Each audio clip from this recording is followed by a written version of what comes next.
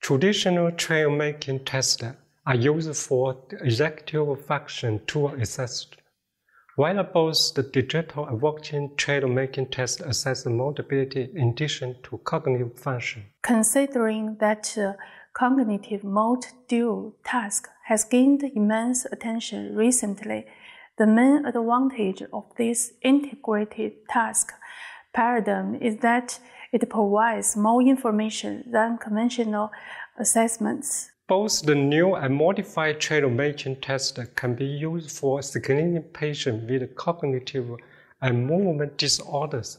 For those patients with upper limb disability, the walking trail-making test is particularly useful. As both of the tests collect information in real time and the subject needs to complete the test quickly, take care to explain the test processes in detail before each trial. Visual demonstration can be helpful in minimizing misunderstandings, distractions, or other types of delays during the test, all of which can confound the data.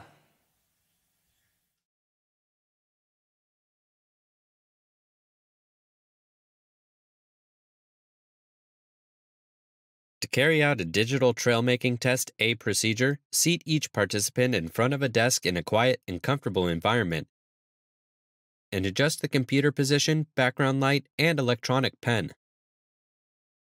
Check the near-visual acuity of the participant to ensure that they can easily read the numbers on the screen, and show the instructions to the participant, indicating that they will need to use the pen to draw a line as rapidly as possible to join consecutive numbers in the circles randomly distributed on the screen.